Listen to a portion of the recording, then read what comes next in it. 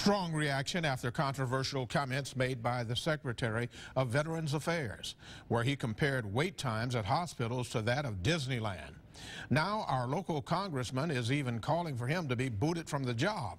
News 5's Alan Carter has the story. It was possibly the worst metaphor to be made in this situation. When you go to Disney, do they measure the number of hours you wait in line, or the number, what's important? What's important is what's your satisfaction with the experience. That was Bob McDonald, Secretary of Veterans Affairs, on Monday, and by Tuesday, lawmakers were all over it. When the VA Secretary compared the lines at his agency to lines at an amusement park, we were dumbfounded. Speaker of the House Paul Ryan voicing his concerns, as well as Alabama representatives. For the Secretary to just dismiss the wait times that our veterans have.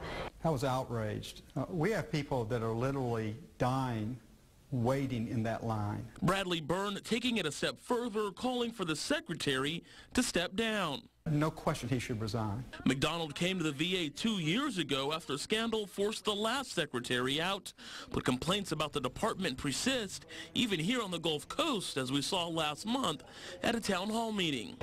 They don't care. And that's the way we're all doing it. It used to be that the VA cared about their people.